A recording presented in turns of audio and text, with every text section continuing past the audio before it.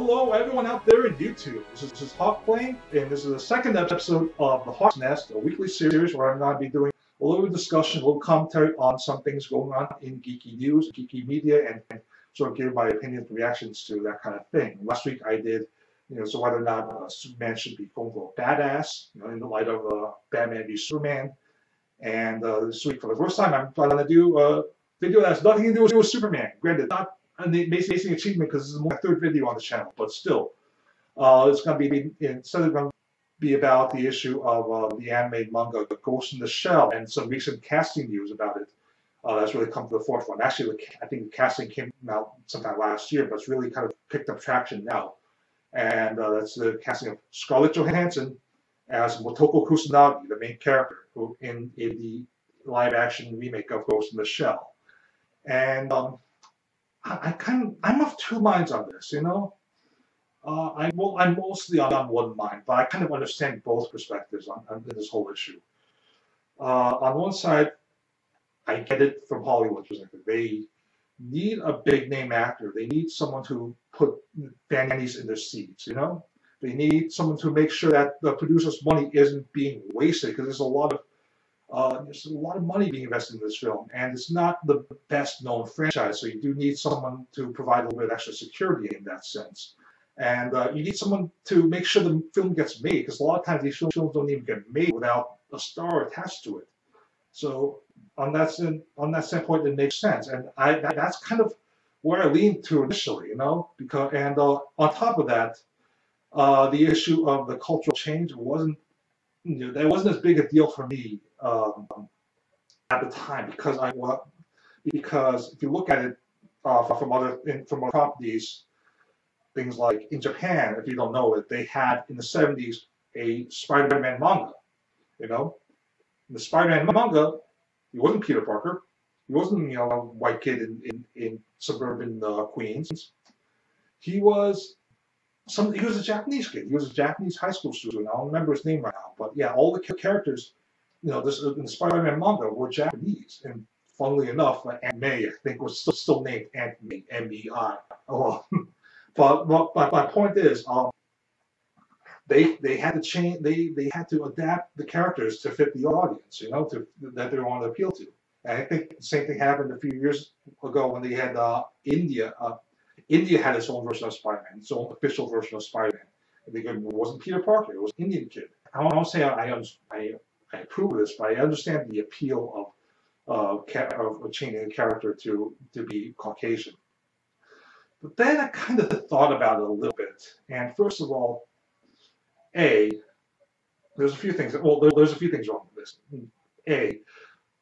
First of all, not everyone in America is white. It's something to be India or Japan where it's 98, 99% all Japanese or all Indian. But there's a lot of different cultures in here. It's not one. America's not just one culture. There's a lot. So it doesn't have to necessarily be white.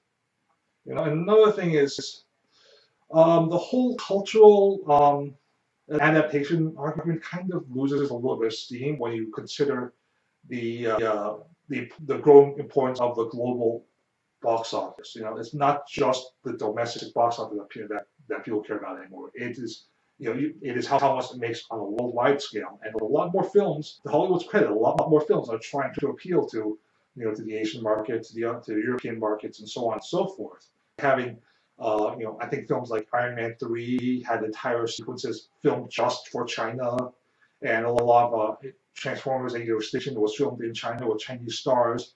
So having that global, bigger global box office perspective, it's something that you can't really rely on that. You need to cast someone white, or you need to cast someone who's only famous, who only Americans know. And I think these days, more than maybe not completely, but more than before, you can get away with casting someone who's only a big star in Japan or China or whatever in the film. And then there's a whole cultural thing here.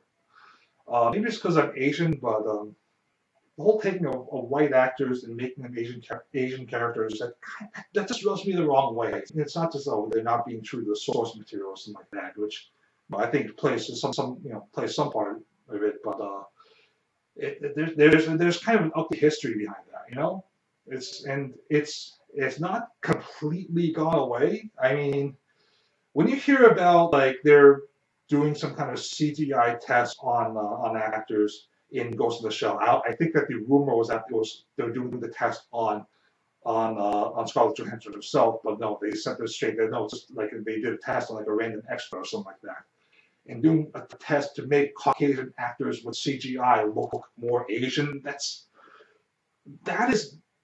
That's Mickey Rooney with new technology. Okay, they didn't go through with it, but just the idea that even thought it was something that was worth even looking into is just. And so there is kind of ugly history here that's not completely gone. And as someone who's Asian, I definitely have an interest in that. I definitely have a sort of something of a stake in that. I'm gonna get my soapbox here. You can't really see me standing on anything, but I'm standing my soapbox right now. And I'm gonna get a little political. It's not something I usually do with the channel. In fact, I'm never gonna do this again in this channel. I promise you that. But the whole issue of, again, we go into the ugly history and all of that, but there's also a little bit more to it and that, I don't know, there's not that much, you know, we don't have a whole lot of positive portrayals of Asians on television or film. You don't have like a lot of like really charismatic Asian leads, you know, being badass, being cool, and again, granted, I know I'll give you this, we have more than we used to. It's gotten better. It definitely has. But at the same time, we're still a little far behind in that regard. And to have this kind of thing, you know, this kind of potentially start making big role would be who can really be a big boost to a lot of Asian Americans in cultural representation. To have that go to a white actor is kind of a missed opportunity, you know. It's like it's a bit of a waste to me, I think. And you know, you could have had this big moment for Asian Americans and for Asians across the world to have like, okay, we'd be this big action star, headlining this big movie, and giving it to someone like Scarlett Johansson, who kind of, let's be honest, she doesn't really need the extra exposure. You know, she's already got Avengers. She's already got a lot of other a lot of other credits to her name. It's not like if she's she's not like she's starving for roles if she doesn't play Kusanagi in this, you know. But it feels like it's a wasted opportunity for an Asian actor and for Asian representation. So it's kind of a shame to me. That's what I think, you know. So I think that's where I stand on the issue. And if you disagree, I totally understand. Like I said, I see both sides here. And whether you agree or disagree, you want to talk about it in the comments below, please talk about it in the comments.